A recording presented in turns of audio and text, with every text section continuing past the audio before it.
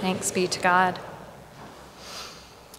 Most of us are probably aware that Albert Einstein was a physicist who pioneered the theory of relativity and came up with that famous equation E equals mc squared. While I was in seminary in Princeton, New Jersey, Einstein's mythology took on a whole new dimension, so to speak, since the house where he spent his final years was right near the seminary campus. But when I read a biography of Einstein, it became clear to me that I didn't know a thing about him as a person. And it turns out this genius has quite a backstory. For one thing, he showed very few signs of genius as a child, even as a young adult. He graduated college near the bottom of his class, and it took him years to find a job at a university where he would actually get paid to teach and research and refine his ideas.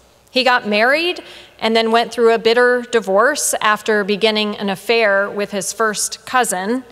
He had a child out of wedlock whom he never even met. Most of us think of Einstein as the genius who transformed our understanding of space and time. But it turns out that Einstein was utterly human, as flawed as you and me. Something similar has happened, I think, with the main characters in the story we heard today. These Magi have assumed a status of mythological proportions.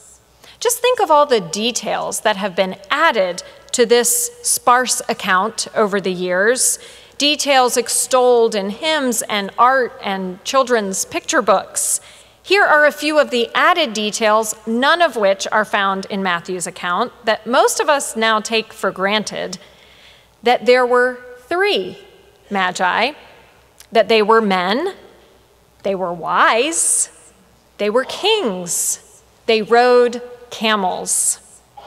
At the risk of rendering all of our nativity scenes, not to mention our Christmas pageant, inaccurate, the fact is none of these details are in the text. The text simply refers to Magi, a Greek word from which we get our word magician, and it states that they came from the east and that the star they saw in the sky leads them not initially to an obscure stable in Bethlehem, but to Herod's palace in Jerusalem. They were looking for a king, after all. From Jerusalem, Herod and his chief priests and scribes sent the Magi out to Bethlehem. Once they're back on the road, the star reappears in the sky and leads them to what must have been the most unlikely king they could have imagined. When they finally reach the end of their long and arduous journey, the Magi discover something unexpected and probably more than a little disturbing. It was not the royal family they had anticipated, but a poor, newborn baby boy and his unremarkable peasant parents surrounded by animals in a dusty stable. Einstein had an unusual way of coming up with his theories.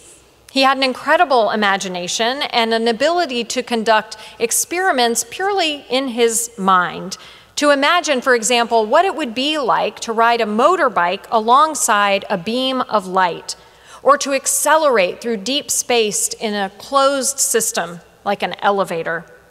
Through these thought experiments, he would intuit certain principles and properties of space and time and light and matter, but often it took years for Einstein and his contemporaries to put mathematical formulas to his ideas. There were many times along the way that Einstein would go down paths that turned out to be total dead ends.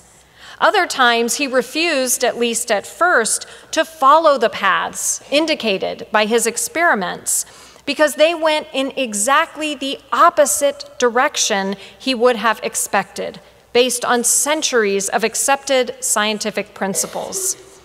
Einstein's discoveries ultimately required all of us to rethink many of these principles, including the foundations of Newtonian physics and Euclidean geometry.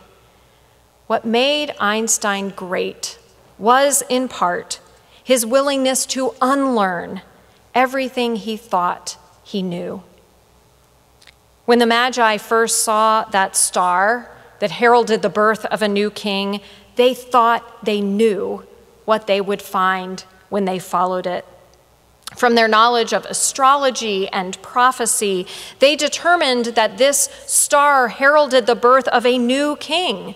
So they assumed, as we do, that following it, they would be led to someone who fit their understanding of birth and kings. They couldn't have predicted that they'd be led to a backwater town, a crowded stable, and a manger serving as a cradle. Maybe this is why they showed up with gifts so completely inappropriate for a baby. Gold for royalty, frankincense for religious ceremonies, and myrrh, which was used to prepare bodies for burial. What kind of visitors brings a new baby gifts better suited to a funeral? Can you imagine showing up to your next baby shower with an urn? But whether they knew it or not, myrrh might just have been the most appropriate gift for a baby who was God incarnate, the divine in human flesh. For what is more human than death?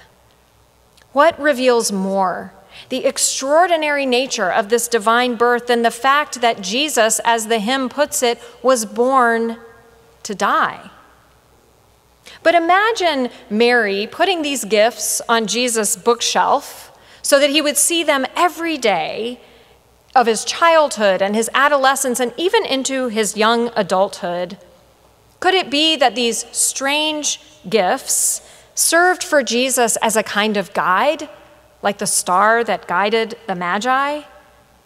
If so, how might these gifts, symbolizing royalty and divinity and death, how might they have reminded Jesus who he was and to whom he belonged? How might they have guided him on his journey from the manger to the cross?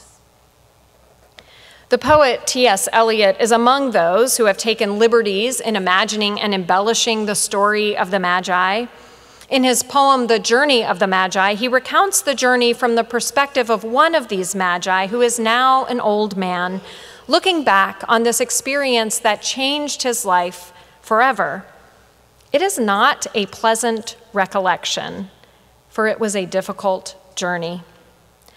A cold coming we had of it, just the worst time of the year for a journey, and such a long journey. The ways deep and the weather sharp, the very dead of winter, the night fires going out and the lack of shelters, and the cities hostile and the towns unfriendly, and the villages dirty and charging high prices. A hard time we had of it.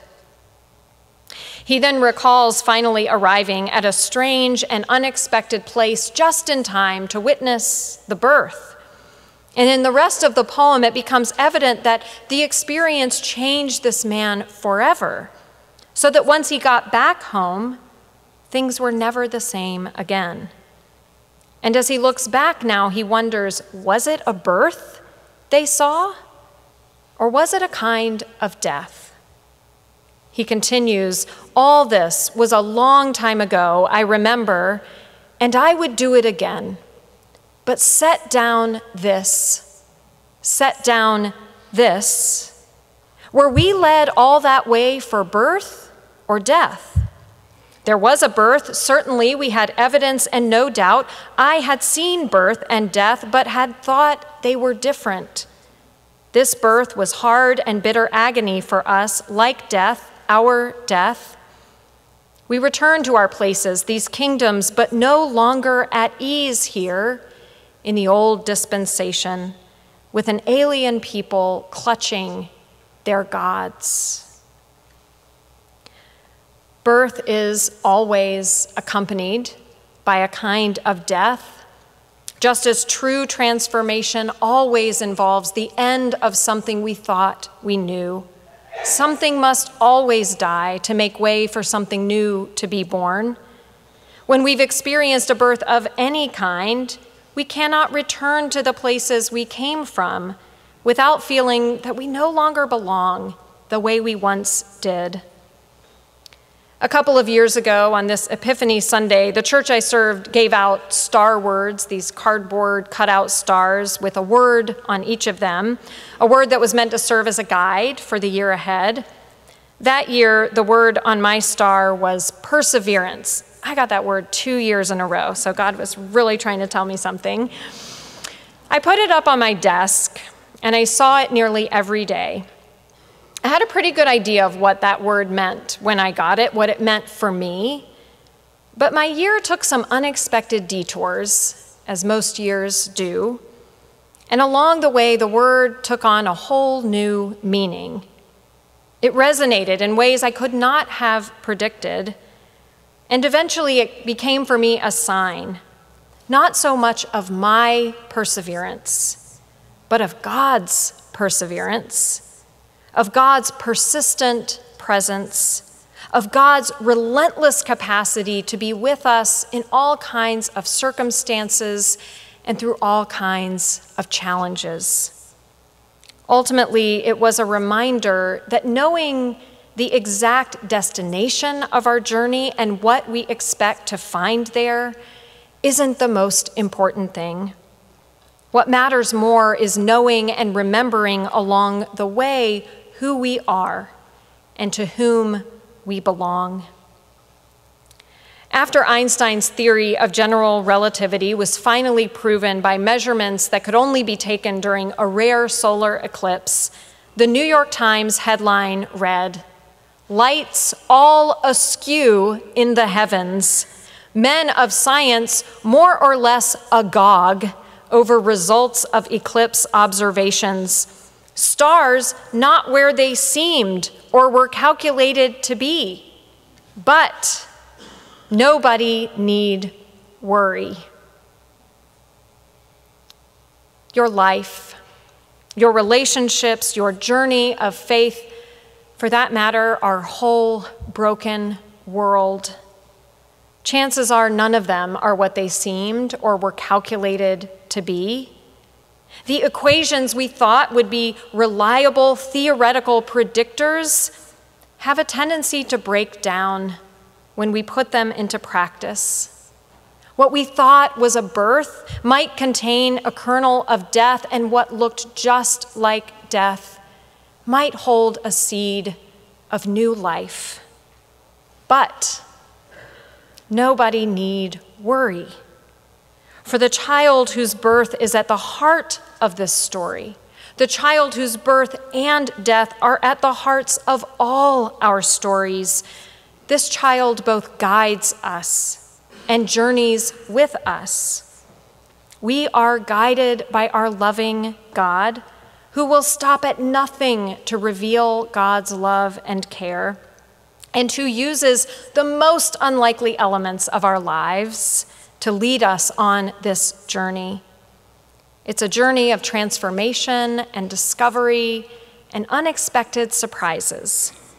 A journey on which we just might learn that death is not the worst thing, and that love, the most persistent and the most powerful force in all of God's universe, love is the word that guides us all. Amen.